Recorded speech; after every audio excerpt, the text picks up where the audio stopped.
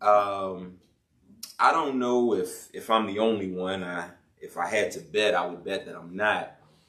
But how many of you have ever hit your funny bone? We've all experienced the awkward feeling that comes with hitting the funny bone. They call it the funny bone because when you hit it, you want to cry, but you find yourself laughing. And it's uncontrollable. You really have no control over it. You don't make yourself laugh. It's you laugh as a result of the feeling that has come from what you've just experienced. They call it the funny bone. What's interesting is they call it the funny bone, but it actually is actually not a bone. I found out that what we call the funny bone is actually a nerve that runs from the brain all the way to your pinky.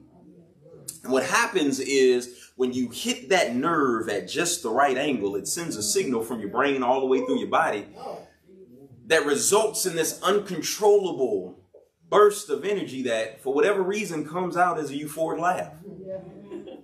It's painful. You want to cry. Sometimes a tear may swell up in your eye, but you find yourself laughing.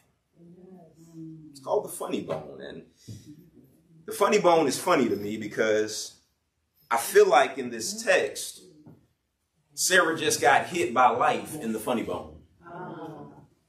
What's interesting about this text is many people look at this text and we indict Sarah. We put her on trial and we say, Sarah was so faithless. She so did not believe the word of the Lord over her life that she's mocking, she's laughing. But I would argue, and I'm going to do my best on this morning to get my matlock on. I would argue that Sarah was not just laughing as a result of disbelief, but Sarah was laughing because life hit her in the funny bone. If I were to give today's sermon a title, will you help me preach it real quick? Look at your neighbor real quick and say, neighbor, I've been laughing to keep from crying. Yeah. Your neighbor don't know nothing about that. So look across the room real quick at another neighbor. Say, other neighbor. I don't know about you. There are times in my life I was laughing to keep from crying. Amen. If you can feel that on this morning, just give God a praise right there. Laughing to keep from crying. This text that we're looking at, chapter 18, verses 9 through 15, if you look at it, it can be broken down in 3 sections. These are not my points, but I just want to teach Bible for a little bit. You can break it down into 3 areas, 3 points. We start off in verses 9 and 10 where a son is being promised. A son is being promised. Now that sounds weird because the truth of the matter is this son had been promised over 25 years ago, but the son is being promised again. This time it's a time sensitive promise though. The first time God just told Abram, go, I'm going to make you the father of many nations, but he didn't tell him when it was going to happen. But now he arises and the son is promised, but it's a time sensitive. Somebody say time sensitive. It is a time sensitive promise. Not only is the son promised, but the son is promised within 365 days. He says, by this time next year, you're going to have the thing that I spoke. And I don't know who I'm talking to on this morning, but somebody should have gave God a praise right there because there's some things you've been waiting for years, some things that you never thought you would see, some things you really thought God had forgotten about. But somebody say this time next year. This time next year. My life going to look a whole lot different. By this time next year, I'm going to have what God said I get. By this time next year, I'm going to have that elevation. By this time next year, the job I'm at won't be the job I'm at no more. By this time next year, you're going to see the book I've been talking about that I already wrote it. And by this time next year, my life going to be a little different because the truth of the matter is Abram and Sarah, they got a little disheartened. They were getting discouraged. They got desperate.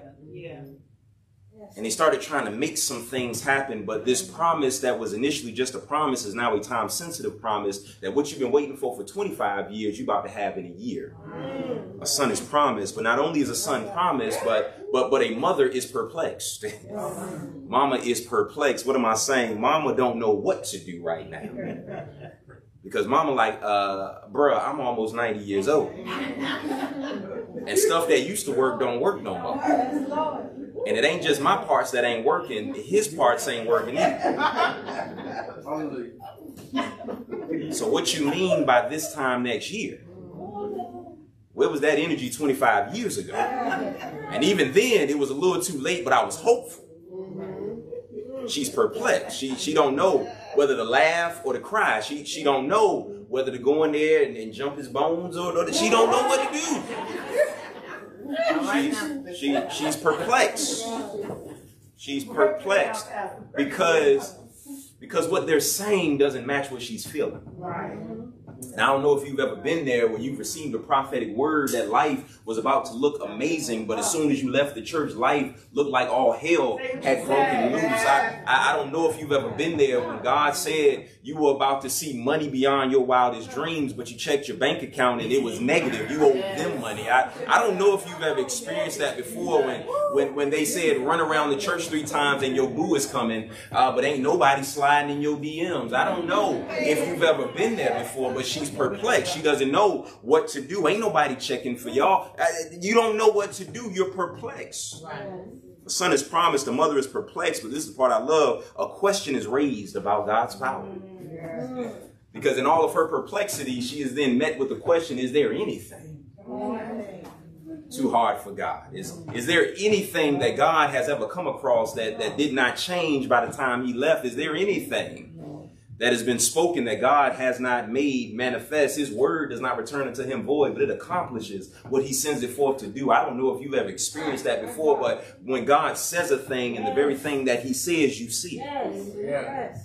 His power is raised into question, and that's what we're experiencing. But it's the perplexity that I really want to dance around today, because it's in this place of perplexity that many of us find ourselves in what I just described, laughing in order to stop from crying.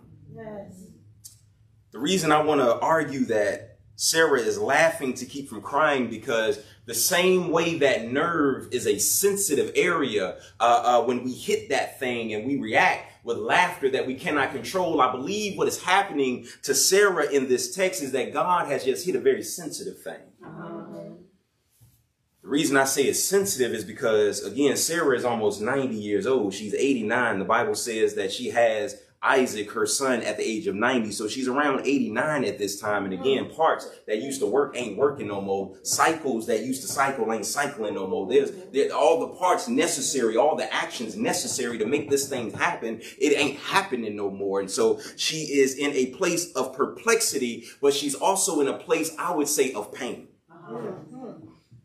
Because I had just gotten to a place where I was all right, not having it. Y'all can't testify to me. Have there ever been some things in your life that you just said, you know what, I think I'll be all right. I think I'll be good if I'm single for the rest of my life. I'm tired of playing these games, God. I think I'll be okay if my child just wakes up tomorrow, because all the dreams and aspirations that I had for him ain't quite panning out the way I thought they were. So if you just wake them up tomorrow, I'm okay with that, because my dreams and my goals and my aspirations ain't quite panning out. But God, I'm okay with that. Yes. God, I'm okay if I never hit that number. Get that Escalade I've been dreaming. God, I'm okay. I'm going to drive this hoopty. And I'm going to live off this fixed income for the rest of my life. I'm okay. I'm finally at a place where I'm okay not having what God says I would have. This is a sensitive place for her, because I believe she had gotten comfortable with alternatives. Somebody say alternative. What do I mean? Well, they had a nephew named Lot, and because they were getting so old, I think she adapted the idea that maybe we will just live vicariously through Lot, that even though that ain't my son, he's rolling with us, and so I would just become a mother figure to him. And when that wasn't good enough, because God then gives the promise, she says, well, how about we just make something happen? How about I give you Hagar, my maid, and you sleep with her, and I'll live vicariously through Hagar, and we'll raise this child like it's our own. But she invited unnecessary drama drama into her house. But it's okay. I'm okay with that. I done made the mistake and I'll just live with it at this point. I'm okay with not seeing the fullness. I'm okay living in partiality. And many of you can testify because you know what God has promised you. But you've been living a life of partiality. She's laughing to keep from crying because she's in pain. And I want to give you 3 reasons I believe we laugh to keep from crying. And these are the reasons I believe she laughs to keep from crying. But I believe that you're going to find yourself in here. But I don't want to just leave you with the whys. I want to leave you with some good news. Can I help y'all today? Yeah. So if you're a note taker, I want to give you 3 reasons we may laugh to keep from crying. I'm going to pull them right from the text, I promise. I ain't going to make nothing up. The first reason I believe we laugh to keep from crying is because we have been trying for so long. I'm going to give you 3 T's on this morning. We've been trying. Somebody say, I've been trying for a long time. Don't give your age away. We trying for so long. I'm pulling this right from verses 9 through 11. It says, where is your wife Sarah? They asked him. They being the 3 angelic visitors that have showed up to Abraham's house. And he says, there in the tent, he answered. The Lord said, I will certainly come back to you in about a year's time, and your wife Sarah will have a son. Now, Sarah was listening at the entrance of the tent behind him. Abraham and Sarah were old and getting on in years, and Sarah had passed the age of childbearing. The first thing that jumps out to me here is the fact that the visitors are asking, where is Sarah? That might not strike you as odd, but I'm going to tell you why it should strike you as odd, because they're living in a tent. They're living in a tent. I'm going to say that again. They're living in a tent. Okay, y'all ain't never been in a tent. Ain't that much room in a tent.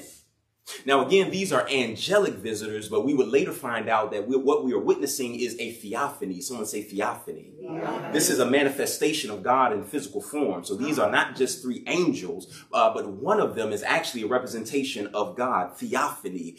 We know this because it goes on to say, and the Lord said, Lord in all caps, speaking of him, Elohim, God supreme. And so this is a theophany. So that tells me that not just 3 random angelic visitors are asking this question, but God himself is asking this question. Now, the problem I have with that is because all my church life, I've been told that God has some omni qualities, that he's omnipotent, which means he is all powerful. There's nothing that God cannot do. Hence the question later, is anything impossible for God? But not only is he omnipotent, he's omnipresent, which means God is everywhere at the same time. God is here, there, and everywhere. He's here in this church. He's back at your house. God is everywhere. But then there's another one. God is omniscient. God is omniscient, which means God knows everything about everything. So how is it that a God who knows everything about everything is asking anything? Right. Come on.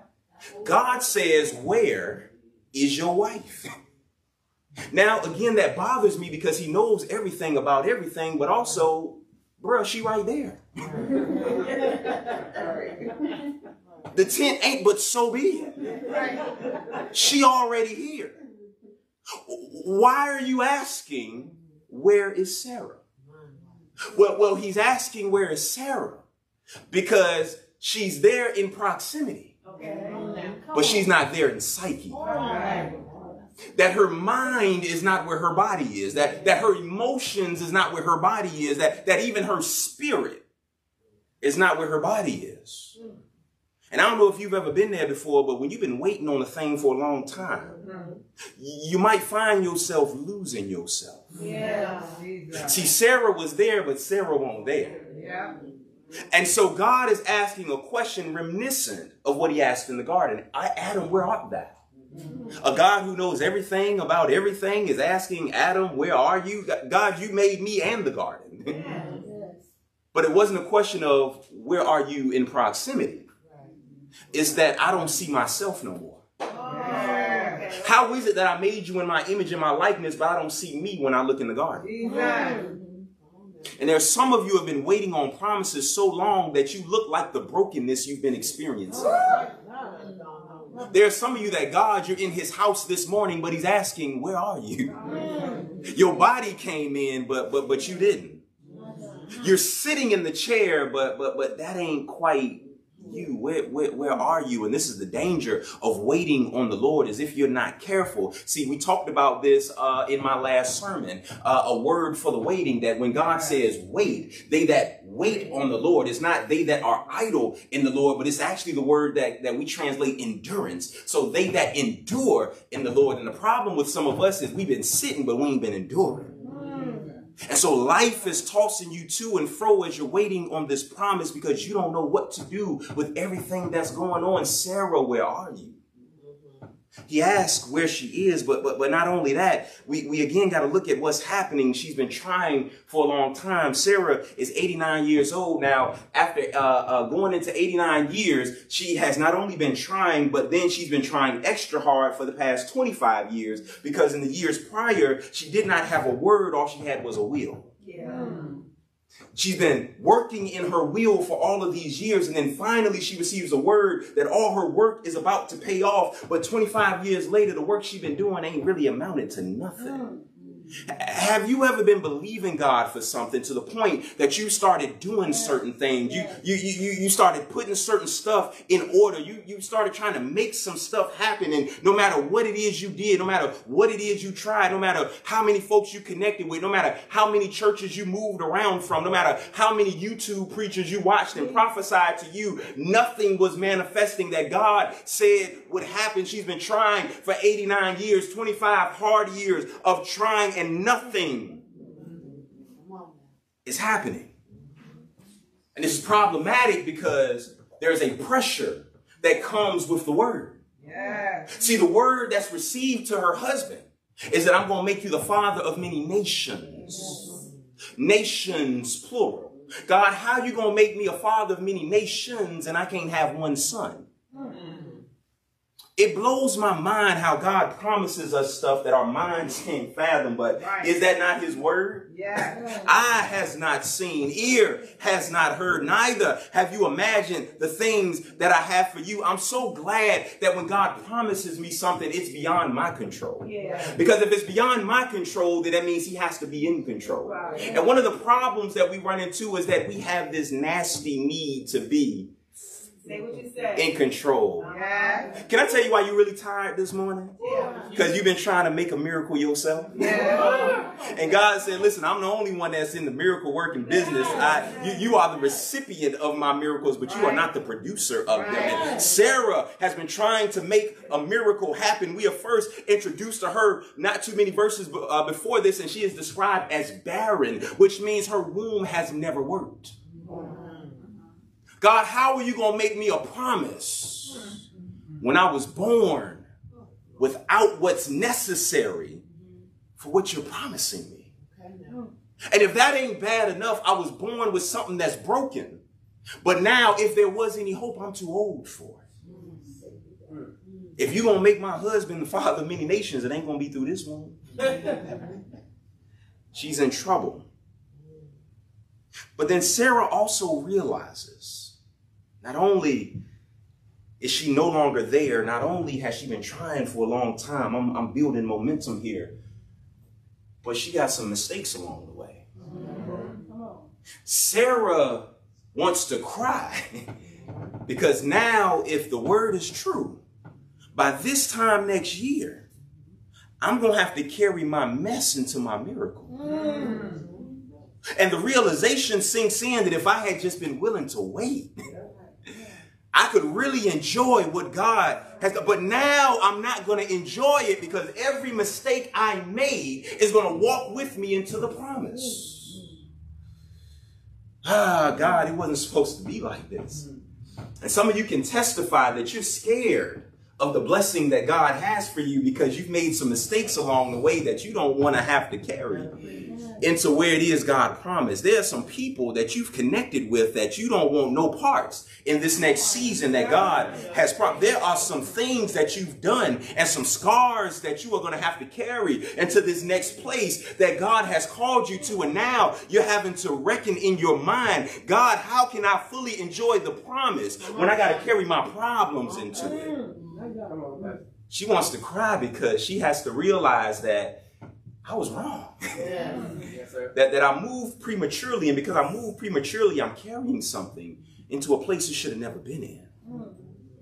Now that's the problem, but I've come to the conclusion, and this brings me to my first thought. There's nothing you can mess up that God can't bless up. Come on now. I said that too quick. I'm sorry. No, you didn't. Look at your neighbor real quick. Say, neighbor. Neighbor. There is nothing Nothing. you can mess up You can mess up. that God can't bless up. God can't mess up. I must be at the wrong church. There is nothing that you can mess up that God can't bless up. Okay, what am I saying? He tells her, I'm going to make your husband the father of many nations. But she's messed up because she's given that to another woman. Right. Okay. Here's what's amazing about how this story plays out. This is why it pays to read your Bible. The promise is given to Sarah. Sarah takes matters into her own hands and says, Abram, you go sleep with her because sleeping with me ain't working. He sleeps with her and pop goes the weasel. She's pregnant. She has a baby. And here's where the story gets interesting. It's a baby, but it ain't what God has promised. So it's a form of the promise, but it ain't the fullness of the promise. In other words, it's a substitute. And many of you have gotten satisfied with substitutes. Some of y'all are so satisfied with your substitute that you're bragging on something God never promised you. So, some of y'all are showing off the substitute.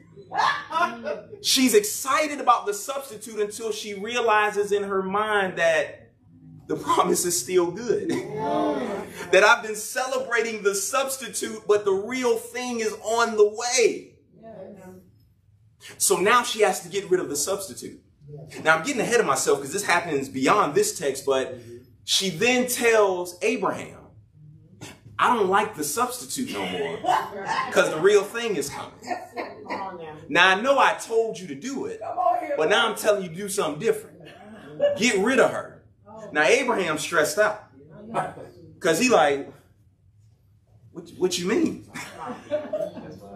You told me to lay with this woman. I know what I told you, but she can't have no parts in what God's about to do.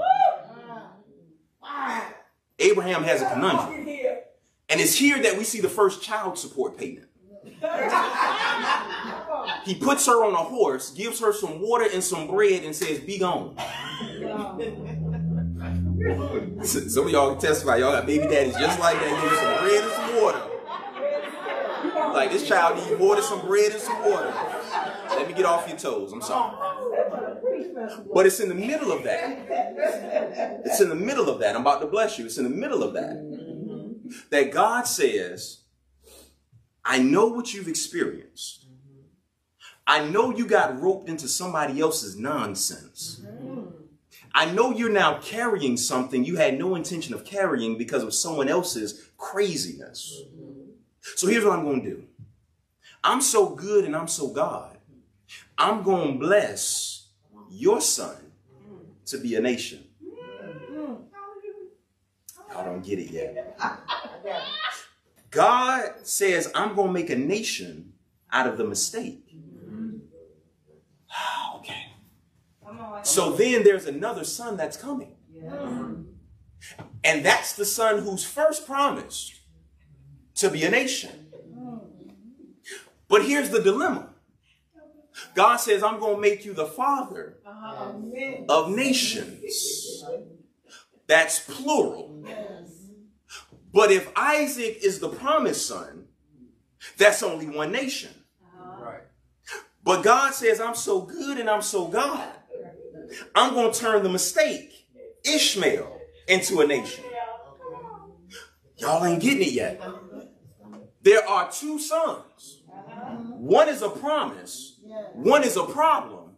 But both are nations. God is so good. I feel this thing. God is so good that he says, Sarah, I already know you're going to trip. So here's what we're going to do. Since you're going to trip, I'm going to bless the mistake to be a nation. I'm still going to bless the chosen son to be a nation. And my word is still going to come forth, because now instead of a nation, you still going to have nations. I thought I was in a church. My God. God is so bad, and this is why I don't know why you tripping. God is so bad that he has already pre-calculated your mishaps and your mistakes and your missteps to the point that he's going to fulfill his word through what you did wrong as well as what he did right. And we know that all things work together for the good of them that love the Lord and are called according to his. I'm so glad that God can still work a miracle in the middle of my mess. Thank you, Lord. God said my word is so powerful that it has to come to pass. And so if you only have Isaac, you only got a nation. But I'm going to tie Ishmael in so that I can have a fulfillment of what I said and give you nations. There's nothing you can mess up that God can't bless up. I found out that in 1853, there was a chef in New York who kept making fries for this customer. And the customer kept sending the fries back saying they ain't crispy enough. So the chef got mad and cooked them a little harder and sent them back out. He said they still ain't crispy enough. And the chef got madder and cooked them even harder and sent them back. He said, I'm sorry, these just ain't crispy enough. And so he said, here's what I'm going to do. I'm going to show this customer. I'm going to fix him. I'm going to show him. And he cut the potatoes extremely thin. And after cutting them extremely thin, he fried them extra hard. And he sent them out thinking he was going to finally get this customer, thinking, I'm going to show you something. I know you asked for this, but I'm going to give you something else. And to his surprise, the customer didn't send them back. He ordered 2 more orders out. Okay. The chef thought he was doing one thing. And found himself inventing the first potato chips. What I'm saying is, there's nothing you can mess up that God can't bless up. God took their mistake. God took their impatience. God took them taking matters into their own head and said, listen, I'm so good and I'm so God that I've already factored all that in, and somebody ought to throw a shoe across the room because you done made so many mistakes through your life. You done had so many misfortunes in your life. There are so many wrong roads you have walked on. And God said, I'm so good and I'm so God that my word is still going to come forth. I know you tried to disprove what I said, but my word is still, I'm so glad that he's a God who speaks those things that are not as though they are. I know your womb was dead. I know you are too old to have babies, but if I said it, you're going to see it. And that's going to be somebody this time next year. Your testimony is going to be that God said it, I see it, and to God be all the glory. There's nothing you can mess up that God can't bless up. We cry, we laugh to keep from crying. But we've been trying for a long time, and in our try, we done messed up so much stuff, but God is so good that you ain't got to laugh to keep from crying. Keep laughing because he about to bless up your mess up. Not only that, we laugh to keep from crying because we tired. We tired. We tired. You can spell it just like that. Don't even put an R in it. We tired. We tired. I'm talking for some of y'all. You don't want to say it, but the truth of the matter is you're tired. You're tired. Some of y'all got that color purple testimony all my life. I had to fight. I'm tired. I'm tired. I ain't making it up. It's right there in verse 12. So she laughed to herself and said, after I am worn out. She laughed to herself and said, after I am worn out. Sarah describes herself as being worn out. How tired do you have to be that the word you speak over your life is I'm worn out? Now, to be worn out, if I can paint a picture, because tired is one thing, but worn out, that's a whole nother thing. You ever seen a shoe that's worn out? Yeah. A shoe that's worn out is a shoe that ain't got no sole. There used to be ridges and it's just smooth now. When you wear a thing out, that means the original purpose for which it was designed for is no longer there. She says, I'm worn out. How is it that in this season of my life where I'm worn out, God's going to work it out? That's a word for somebody. I'm worn out. But God says he's going to work it out. God, how you going to work it out if I'm worn out? God, I don't have the necessary parts. I don't have the ability to do this thing anymore. God, my good days are behind me. God, how you going to work it out when I'm so worn out? And it's a rough thing to get to a place of that much honesty that you can admit I'm in a season of my life where I look like what I'm going through. I feel like what I'm going. I know I ain't gonna get no help in there. I feel like, God, I hear what you're saying, but I know what I'm feeling. I hear what you're saying, but God, I know what I'm seeing. God, I hear what you're saying, but God, I can't take another heartbreak. God, I hear what you're saying. But I can't get let go another time. God, I hear what you're saying, but I ain't got another try in me. God, I hear what you're saying, but if I got to fight one more time, I'm not going to survive. God, I hear what you're saying, but if the doctor tell me one more thing that's wrong with me, God, I hear what you're saying, but my God, if the preacher tell me one more time, I hear what you're saying, but I don't feel like high-fiving my neighbor. I feel like hitting my neighbor because what you're telling me is not matching the experience that I'm going through. I hear what you tell me in my dreams, but I wake up to a reality that feels like a nightmare. God, what is going on? I'm tired. I'm tired of all these folks who have an expectation of me. You're a woman. Your womb should be working. You're a woman. You should be a mother. You're a woman. How would you allow another woman into your... You're supposed to be a woman. God, I'm supposed to be a woman, but nothing about me says woman. And I'm tired to the point that I'm trying to change me. Because God, you taking too long.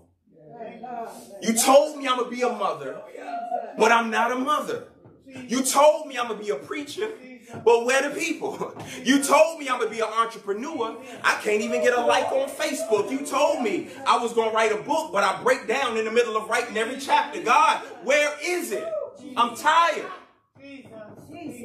And folks have an expectation that ain't matching my experience.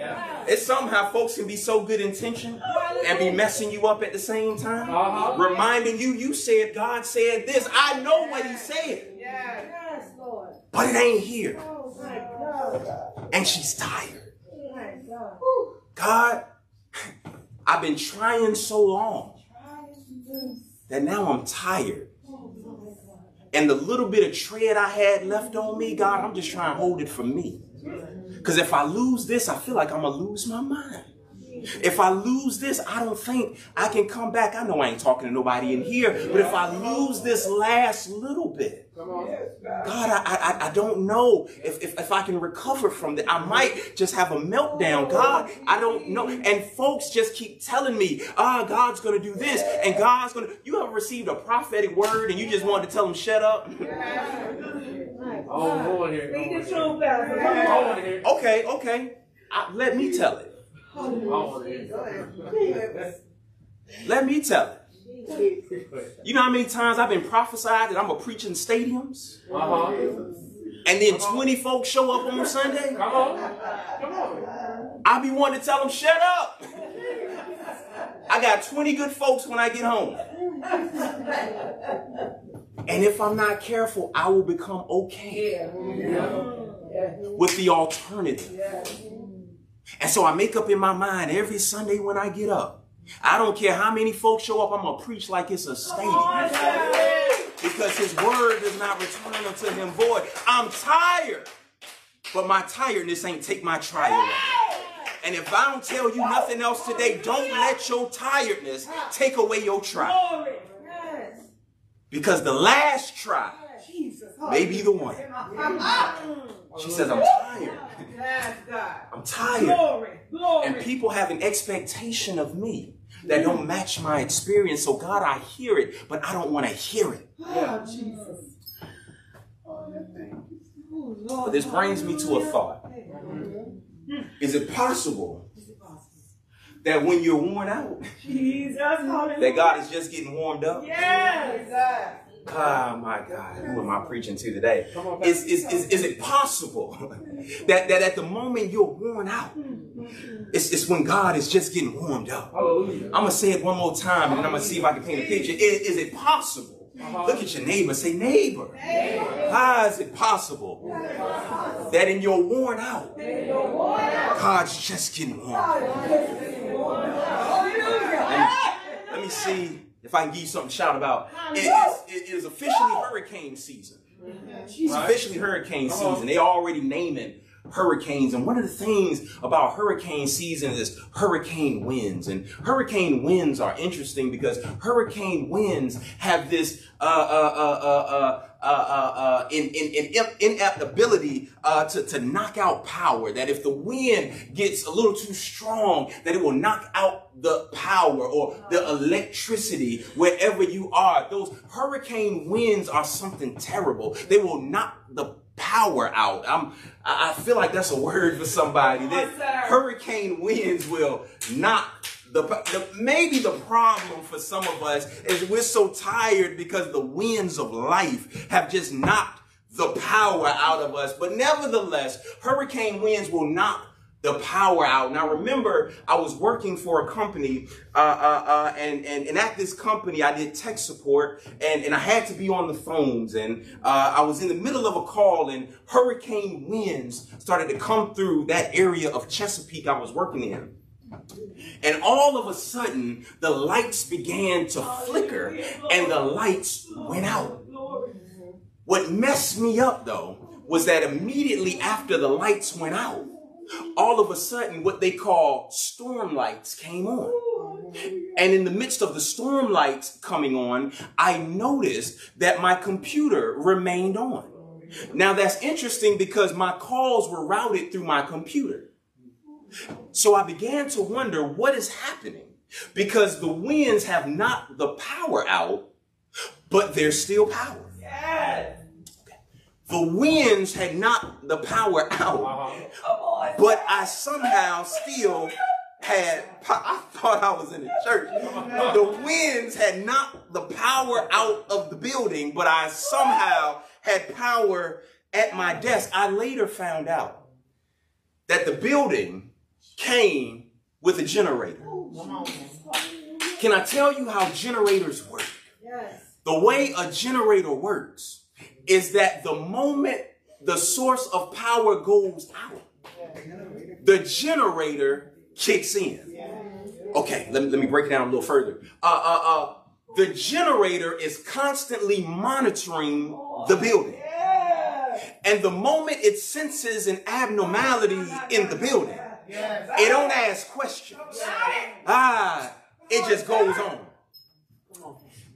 It monitors the building. And the moment the building is out of power, it kicks power. It monitors the building. And the moment the building ain't got no more in it, it floods the building with everything that's it. I'm trying to help some. We have someone called the Holy Ghost who monitors our building. And he monitors our building all the time. And the moment this building ain't got no power, Holy Ghost generator kicks in. Bishop used to do it this way. My Holy Ghost generator will kick in when my building is out. In other words, when I'm worn out, God's just getting warmed up. And some of you can testify that it was in your place of worn out that God showed up and showed out. It was in the place where you thought the relationship didn't have no more. But God stepped in and became the husband or wife you didn't have. It was when your child was facing prison and the judge was being unfair, God stepped in and became a righteous judge. It was in that place you didn't think you could make it no more. God stepped in and became your power. Paul said it this way: I prayed 3 times for God to take this thing away, but he said, no, my grace is sufficient. But he didn't stop there. He said, in your weakness. In your weakness. Come on, sir. My strength is made perfect, which means that if you're worn out, Oh, my goodness. you're right where you need to be to experience God in a way you've never experienced Him before. So don't cry. Don't cry. Laugh. Because if you're worn out, that means God's just getting warm. You've been trying too long. Yes. We tired. Yes. I'm tired up here preaching. But can I give you another one? Come on. Because we feel like Oh, Jesus. we're out of time. Yes. I ain't gonna get no help. Yes. We feel like we're out of time. Oh, I'm sorry, y'all, a bunch of adolescents in here. We feel like I'm old. I feel like I'm out of time. I'm only 36 and I feel like I'm out of time. We feel like we're out of time. You don't want your neighbor to know. It's okay. We feel like we out of time. We feel like we got more years behind us than we have in front. We feel like, God, if you were going to do it, you would have done it. But we feel like, God, listen, I'm going to just coast for the rest of these years. I ain't got no more. We feel like we're out of time. She goes on to say in the latter part of verse 12, and my Lord is old. Now, I love what she did there, because that's a woman move. That's a woman move.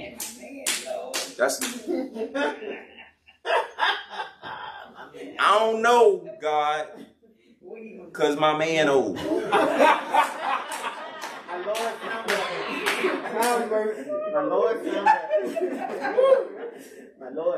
going to set Sarah free. Sarah, you old. I would tell you to set a Sarah free in here, but I don't want nobody to get beat up. Sarah, you old. I know Abraham old, but you old too. My Lord is old. Will I have delight? Will I experience the fullness of what I got okay with in part? Will I really experience the joy of giving birth to a promise God placed inside of me? Will I experience that level of delight, of giving my husband the best gift I can give him, and that's a legacy? Will I experience? Because in my mind, I'm out of time. My best years are behind me. God, I got some okay years left, and I'm to a place where, God, I'm okay with just being okay. And some of y'all, you want to judge Sarah, but the truth is you become okay with being okay. God, as long as I can pay the bills. God, as long as they come home at night. God, as long as I got a job. God, I'm okay with being okay. I'm going to just spend the rest of these years being okay. Sarah is 89 years old. Abraham is 100. Now, I see why they frustrated. Why are you frustrated? Ain't nobody 89 in here that I know. See if anybody telling themselves. Ain't nobody 89. And ain't nobody 99. They're 89 and 99. I get why they feel like they're out of time. We're only promised like, what, 70 years after the flood? So you over 70, you on overtime right now. You on extra credit. You done got some years from somebody else. And to God be the glory. To God be the glory. But I see why they tripping. Cause God, we on borrowed time right now. And you ain't did it yet. Now this is interesting to me because they end up having the son the next year. They end up having the son the next year. She's 90, he's 100. And I did some homework and I found out that Sarah died at 127 years old. This blesses me. Can I tell you why this blesses me? Because if she had Isaac at 90 and she lived to be 127, she got 37 years with her blessing. She didn't think she had enough time to experience the miracle. But not only did she experience the miracle, she got to enjoy the miracle. See if I can make this plain. In the NBA, y'all know I'm a basketball fan. There are 48 minutes of regulation basketball. 48 minutes of regular play. Basketball games should only be 48 minutes. But there's this strange phenomenon that happens at the 48th minute. In the 48th minute, if neither team is winning or losing, they go into what they call overtime. And what should have been a 48-minute game gets extended 5 minutes. I said that too fast. Okay. If at the end of the game, you're not winning or losing, more time is given. I said that too fast. If at the end of the game, you're not winning and you're not losing, more time is given. Okay. Some of y'all are saying, God, I'm 90 and I ain't winning. And God is saying, but you ain't losing either. Some of y'all say, God, I'm still single. I don't feel like I'm winning. But you ain't losing either. God, I still ain't seen that million yet. I don't feel like I'm winning. And God is saying, but you ain't losing. If at the end of the game, you're not winning and you're not losing, then you go into overtime. In other words, Sarah is at year 90. She's not winning. But God said, baby, you ain't losing either. And so the prophet said it this way. He says, I'm going to restore the years that the locust and the cankerworm destroyed. That messed me up. I'm going to tell you why that messed me up. Because locusts and cankerworms don't eat years. They eat harvest.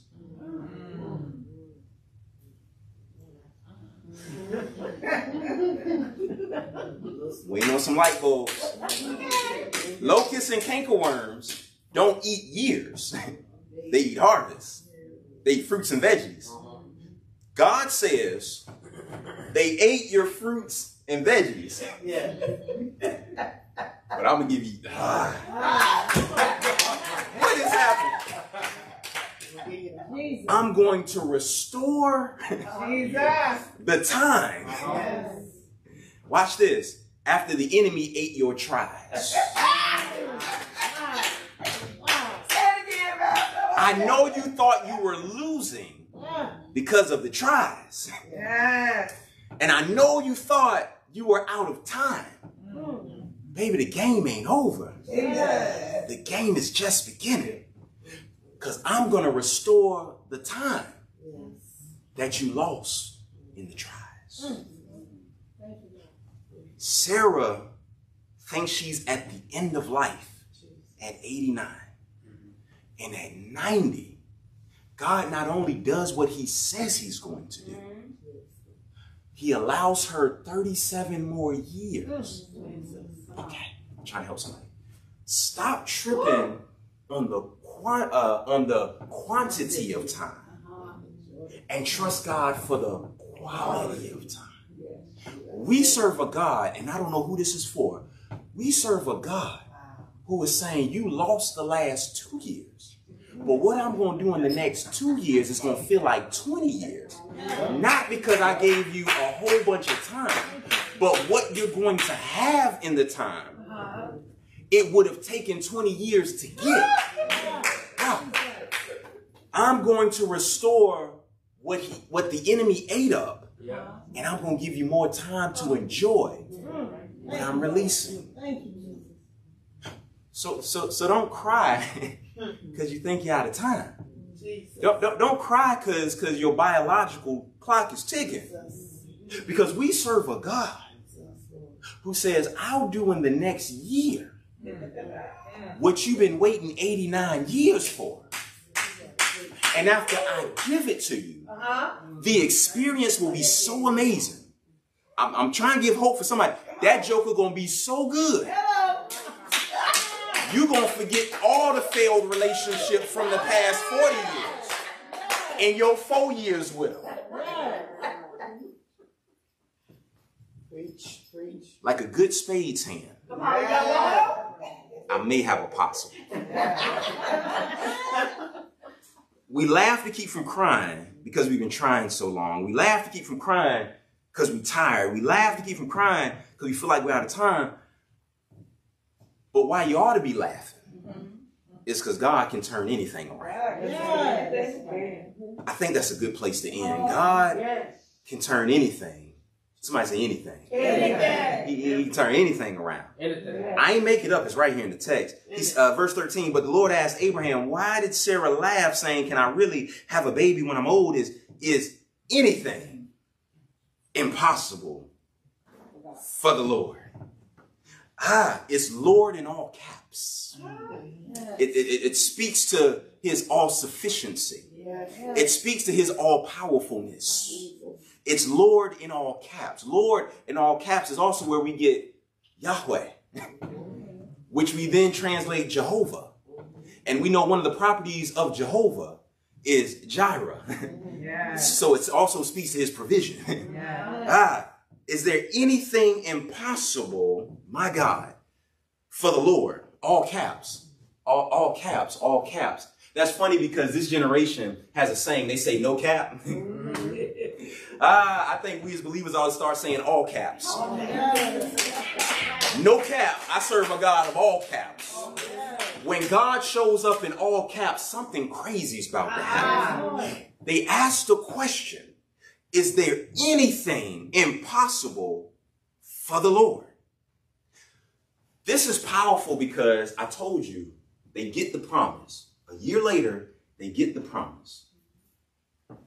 And they sweating Sarah right now because Sarah is laughing. And again, I don't just believe she's laughing out of disbelief. I believe that life had hit her in such a sensitive spot that it was her only response. By this time next year, you're going to have it. Sure enough, a year comes. What messes me up, can I tell y'all what messed me up about this? We don't realize the magnitude of this miracle. Sarah's womb is dead. She's barren. To be barren means that your womb lacks the functionality to give life. So this ain't just a usual miracle. See, childbirth at its core is a miracle. The fact that God can put a whole human being in a working womb is a miracle. The fact that a whole human being can come from where they come from is a miracle. But God has a dead womb. So that means he had to first bring the womb that had been dead for 89 years to life. So he resurrects a dead womb to put a seed in it. The seed then gets fertilized and grows in this womb, and she gives birth to a healthy baby. Now that's a miracle. Because we live in a time that tells you once you get around 40s, you can't even have healthy babies no more. The woman is 89 with a resurrected womb. Okay. So he resurrects the womb, puts life in the womb from a man whose seed should have been dead as well. They bring the baby, she pushes it out. Then comes the time to name the baby.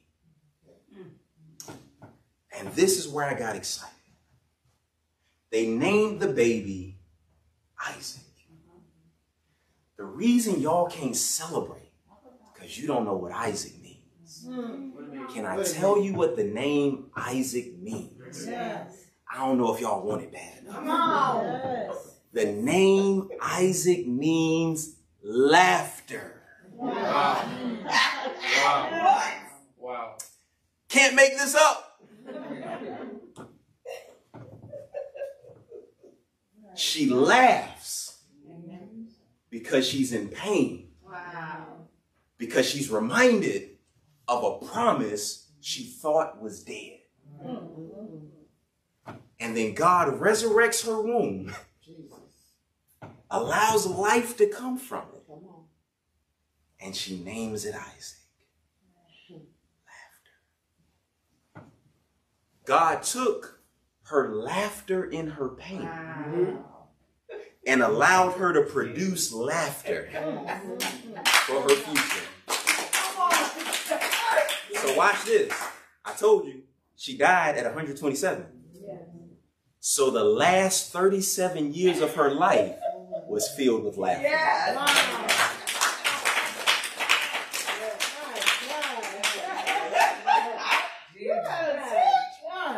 This is why I want to throw furniture. Precisely. 89 years of disappointment. Wow. Forgotten. Yes. Hallelujah. Forgotten. Yes. How many years left? Because it was filled with 37 years of laughter. Some of y'all saying, Pastor Mike, I've been crying for the past 25 years. Good. Good. Can I tell you why? Because the Bible says God bottles those tears. Come on, Come on, Pastor. And tears are liquid, which means tears can be used to water, which lets me know that God bottled up your tears, watered your pain to produce your promise. And the next 25 years will be filled with Isaac. I don't know about you, but there are times in my life I had to laugh to keep from crying. But in this season of my life, I'm just laughing. I'm just laughing. I ain't got no more tears. I'm laughing. Whatever God has told me, I'm going to laugh all the way to the bank. Whatever God has told you, you better laugh all the way to the aisle. Whatever God has told you, laugh all the way downtown to get that business license. Laugh all the way into that ministry position. Laugh all the way into that restored relationship. Laugh all the way to your baby's graduation, who they said would be in prison. Laugh all the way. It don't matter how weeping may endure for a night, but joy comes in the morning.